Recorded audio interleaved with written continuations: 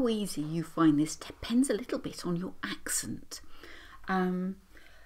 So for me, it's never represented a problem, but that's because I've got a Surrey accent, South Surrey accent, and there we're quite distinct about things. Other parts of the country, it will be different.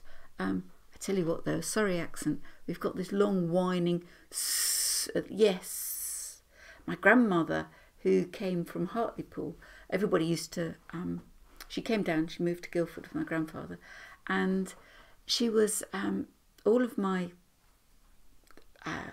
grandfather's relatives, they'd been in that part of the world, peasants, but since they came over with the Saxons. Ides don't travel very far, so that you could see that they came over on the boat and settled down and never moved again. Thought, oh, never travelling like that again. It's awful.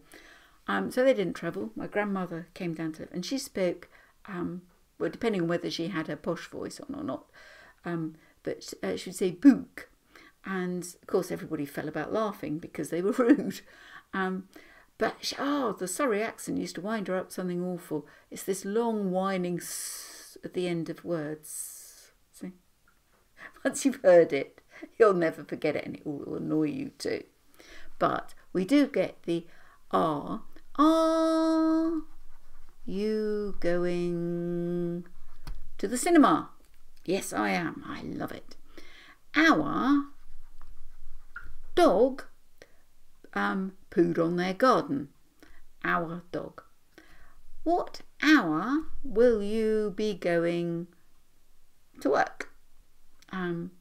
Hour as in time. They like to draw a little clock.